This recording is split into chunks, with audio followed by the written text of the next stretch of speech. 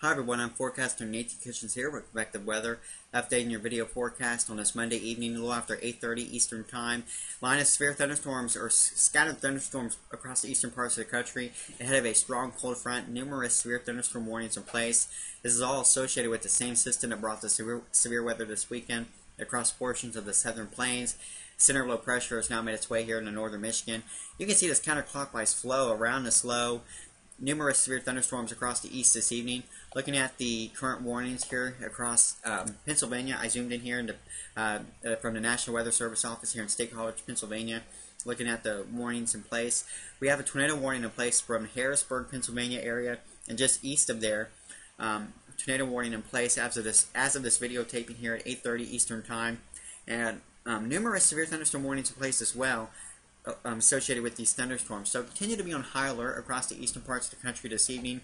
We'll see the severe weather threat gradually begin to diminish, or at least these storms will kind of lose their steam a little bit as we get later into the evening, but severe weather will continue to be a concern in these areas. Looking at the short-range HRRR model, I'm going to go to the latest run here. I apologize for not having this loaded here, but going into, here's the current map at 8 o'clock. The model's doing a pretty good job on the placement of these storms across central Pennsylvania. And going farther through the evening here, it is by 9 Eastern Time and 10 o'clock Eastern Time, 11 o'clock Eastern Time here. You can see the progression of these storms pushing eastward, and these storms gradually become less severe here, but we'll continue to watch the threat for severe thunderstorms as we head into the later evening hours as well. So we are in the path of these storms tonight.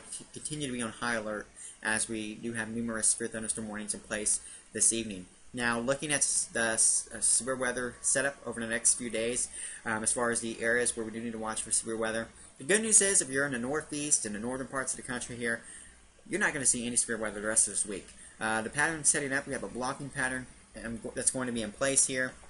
And the northeast part of the country, boy, you guys aren't going to see any type of severe weather concern for quite some time ahead, as a cool pattern is going to stay in place for you guys. This is going to keep the severe weather threat here in place across the southern plains. This is really where we're going to see that risk confined for the rest of your work week over the next few days.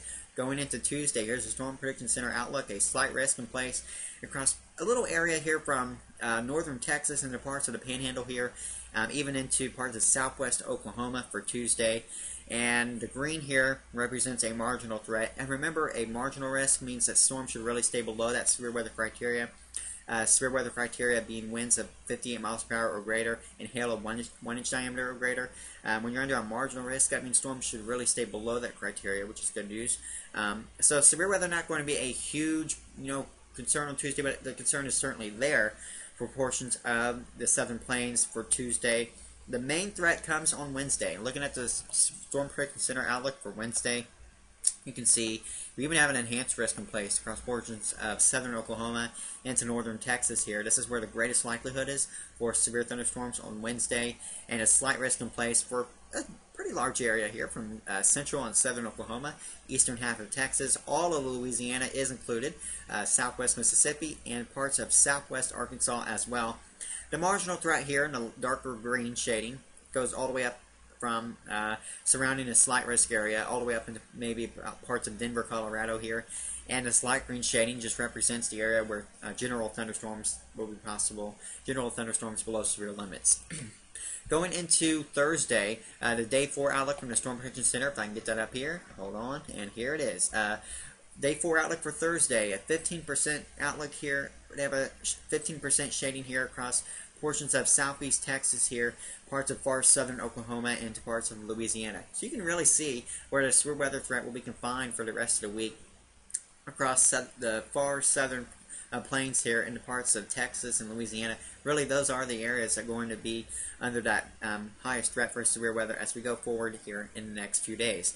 We have a blocking pattern in place right now. Looking at the weather pattern over the upcoming week, we have a blocking pattern in place right now. This is not the current map here. That's for May 1st. Let me get back here to where we are right now. This is a GFS, American Computer Model here, and I wanted to loop this image here. Watch this as we go throughout the work week. We have strong ridging here across portions of western Canada, pulling of warm air across parts of the Arctic. And when this happens is we have the wind flow, the jet stream winds flowing around that and dipping down across eastern parts of the country, a trough remaining in place. This area of low pressure is just going to kind of spin around here and since it's blocked, just going to kind of stay stuck and spin around. We're going to see a continuation of cool temperatures spilling in across the northern and eastern parts of the country throughout the rest of the week. And this pattern looks to really kind of stay locked in place until we get to about maybe the middle part of next week. Looping this 500 millibar chart here, the geopotential height anomalies from the GFS computer model. You can see the lower to normal height anomalies across the northeast parts of the country just kind of staying in place, going all the way through the middle of next week. You can see that strong ridging remaining in place across portions of western Canada. Now, as we get into next week, it does look like we're going to see a ridge developing across the plain states, some return of very mild temperatures here across the central parts of the country. As the GFS model does pan out by the middle of next week, and it looks like we might finally break this cool pattern across the east by the time we get into early parts of May. According to the GFS model, this is the map by Friday, May 1st. Here you can see we do finally see a return of more ridging, some warmer temperatures potentially making their way into parts of the northern parts of the country and even maybe even into the northeast as well. So we'll see here. But certainly for the next week and a half, really, it's going to stay quite cool across the eastern parts of the country. And over the next few days, we'll continue to watch the potential for severe thunderstorms across portions of the southern plains. Well, that is your latest video forecast. Hope you have a great rest of your Monday evening and have a great week ahead. And